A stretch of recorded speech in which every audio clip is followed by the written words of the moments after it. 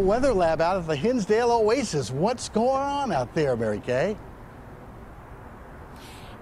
It's a windy, busy night, of course, with everyone trying to head home. Mobile Weather Lab, interesting. With the sun down, we're holding at 50. Winds have been fluctuating between 7 and 10 miles per hour, but over the last 10 minutes, an 18-mile-per-hour wind gust. So a little gusty up here as everyone heads home. But, you know, we don't have any road problems from the weather now. But earlier today, this morning, temperatures were hovering around the freezing mark, and there were certain spots that had just enough moisture collected for black ice to form.